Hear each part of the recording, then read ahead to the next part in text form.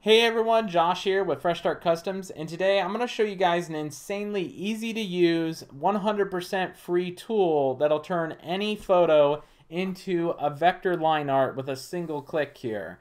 This is actually a website I'm going to show you guys. I'm just pulling it up in Illustrator to show you the before and the after of what you can expect from this.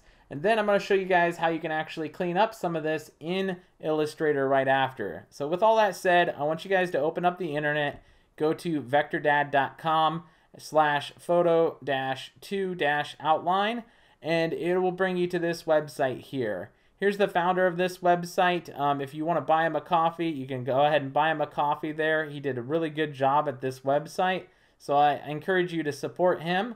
Also, as you can see, there are ads on this website, and that's how he pays for this. So you can just skip past the ads if you want to and just support him along the way. With that said, this is the actual program we're looking for. You can just drop in a photo and it's going to turn into line art. You got to click load image first. It's going to load for a second and then flash to this screen here. And all you need to do is open up your image. So this is the little laser dude I made here. I'm going to right click, we're going to choose copy, and then we're going to go back here and we're going to do Control and V to paste in. And literally all I did was paste it in, and it already looks awesome all by itself. But you have all of these options to edit or detail it here. So we're going to clean up some of these specs in here by going up to cleanup here. We're also going to change the thickness a little bit thicker to see if that does any difference. As you can see, it's getting cleaner and cleaner. But let's say we're happy with this. All we gotta do is download as an SVG. It is then laser ready for an SVG file for either scoring, cutting, you name it. Obviously, it's gonna be mostly for an engrave in this situation. You also have the option for a JPEG, PNG, and PDF. So he has all of these different options here. And then you can also play around with these options as mentioned earlier if you want like a sharper image. It'll look like this. It's kind of more of a stencil look to it.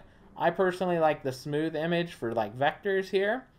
And then all you'll do is click download, and then you can open it in your program like Illustrator or a free version like Inkscape. And then once you have it all in here, I'm going to show you guys that you can even edit this further. You can actually double click on anything that's not touching, and you can remove all of these little imperfections here that you don't want. So if you don't want any of the shadowing down here, you can get rid of that. If you don't want anything in his little face here, you can start clicking on those and remove those, even though you could probably detail this even further in the website by using that cleanup tool. And then once you have all of this selected, you can actually select your pen tool and edit individual nodes. So you can edit out these nodes and make it thinner or thicker. And then once you have it all edited like you want, you can save it, upload it to your laser, and then engrave it there. So this is a super helpful tool.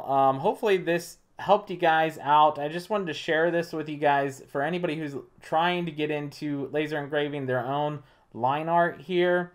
If you're brand new to laser engraving and you're looking to get your first laser, I'll put some links down below if you're interested in that. Or if you're just wanting to create some fun designs, we have some fun designs on freshstartcustoms.com or on Etsy under Fresh Start Customs as well. So if you want to make any of these for yourself, feel free.